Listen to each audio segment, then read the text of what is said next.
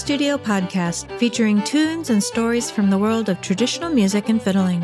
I'm Meg Wolbus-Beller, and today I'll be bringing you a setting of Ne'er Shall I Wean Her from a session at the Art House Bar in Baltimore, Maryland. Hello, everyone. I hope you are well. Today we'll be talking about rhythms versus slow practice. Two big ways to improve your playing, to learn a specific tune better, to get your playing up a level, and of course, play faster, something we're talking about this whole month in January on the Fiddle Studio podcast. I'm going to tell you from my perspective as a fiddle teacher and when I'm watching a student and giving them advice for how to get to the next level, for speed, for playing really accurately and really cleanly, when to slow down and use slow practice, and when to use rhythms. For slowing down, if it's out of tune, it requires slowing down. You have to add the thinking back in. Last week, I was talking all about how to bring the thinking out of your playing. But if your tune is out of tune in your left hand, the fingers where they're going, then you really need to slow down. You can put a drone on if you can't tell whether it's in tune or if you tend to get distracted.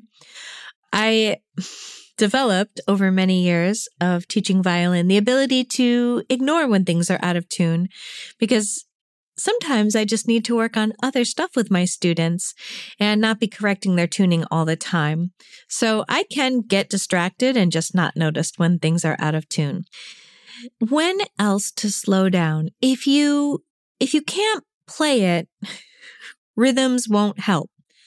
So if it's a really complicated finger pattern, would often use like different strings or different placements on the strings, a mix of low and high fingers. Until you can play it, you need to go slow to learn what it is. I use slow practice in fiddling for ornaments. It's funny, the first thing a lot of classical players do is they'll take the ornaments out. And for fiddle, it depends. I love to teach more intermediate advanced students the tune with the ornaments right in there, but we tend to need to do it slow to fit them in with the timing correctly and then speed it up from there. If you already know the tune without ornaments and you're putting some in, especially if it's big, like turns, ornaments with a lot of stuff going on, it helps to sort of slow way down, put them in rhythmically the way you want them to sound, right where you want them, and then speed the tune up once you've got it slow, but you like the ornamentation and kind of the feel of the tune. If you want to practice using more bow, if you're working on your tone, you got to go slow. We talked about that in the recent podcast, The Biggest Mistake I See.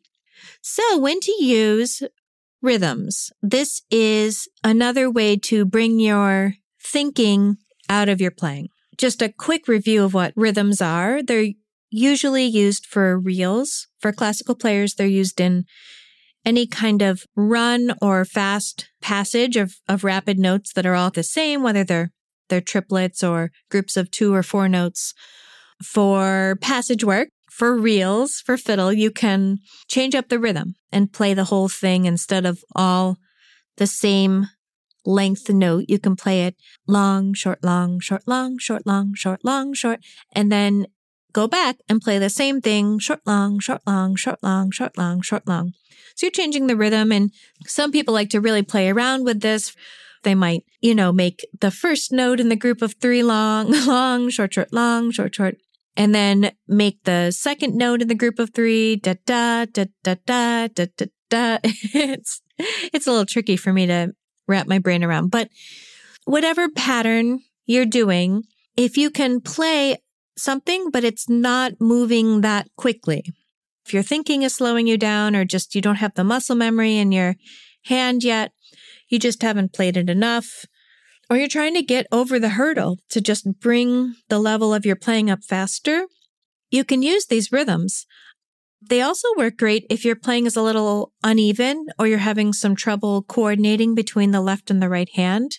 It really solidifies things, and it allows you, because it makes the tune so solid, to go much faster.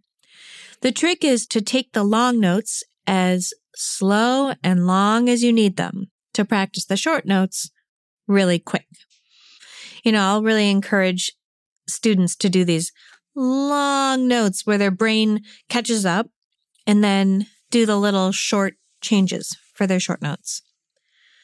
Any conservatory you go to, walking through the practice room hallway, you'll hear people using these rhythms. They really are a key to playing quickly and cleanly at the same time. For slowing down, if you can't play it, if it's out of tune, fitting in ornaments or practicing using more bow.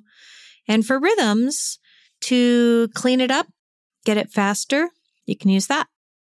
Our tune for today is called several variations on Ne'er Shall I Wean Her, or I Ne'er Shall Wean Her. It's also called Mrs. O'Sullivan's. And the clearest explanation I got of this is that when it's played in A, people call it Ne'er Shall I Wean Her. And in B minor, it's Mrs. O'Sullivan's. I also saw it under a third name. Folks mentioned seeing it in Scottish collections as the Irish Girl. I did find a little blurb about this being collected in 1967 by Brendan Bretnock from Molly Myers Murphy. And Molly Myers Murphy had been a student of Tom Billy Murphy. So Molly Myers Murphy married Tom Billy's nephew, Will Murphy, and learned from him. They lived near Cork, and she apparently didn't have a name for this, but said that I Ne'er Shall Wean Her was the name they used in Cork. Anyway, you can find it in various albums. Let's see. Air Fix, an album from Ross Ainsley and Yarlath Henderson. Also, Christy McNamara's album, The House I Was Reared In. So you can look for it there. Here we go.